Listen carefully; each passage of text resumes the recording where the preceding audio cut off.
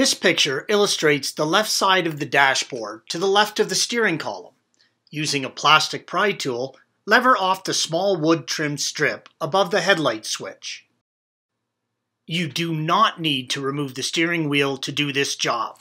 I have done so for photographic purposes only. There are 2 pins, as indicated by the green arrows, for mounting the small wood trim strip, so lever up on each side of them. Using a plastic pry tool, lever off the dashboard left side end panel. Remove the left side panel from the side of the dashboard by pulling the rear of it out towards the left and then pull it towards you to release it from the rear. Remove the 4 T30 torque fasteners as indicated by the green arrows. Pull up on the left corner of the dashboard panel slightly and remove the T30 torque fastener for the headlight switch. Lift up on the headlight switch to unseat it from the lower left dash panel and pull it out.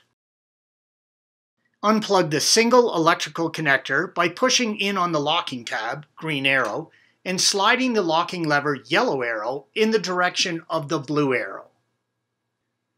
Then, with the locking lever fully released, pull the electrical connection in the direction of the blue arrow. Installation is the reverse of the removal procedures. Push the electrical connector in with the locking lever in the fully released position and lever it back into its original position. This will draw the electrical connector in. Seat the bottom of the headlight switch into the left side lower dash panel and tighten the mounting screw. Position the upper dashboard panel and tighten the 4 fasteners, 2 on the side and 2 under the wood trim strip.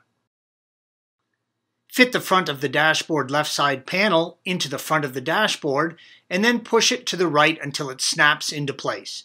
Verify the metal tabs are lined up with their slots in the dashboard before snapping them into place.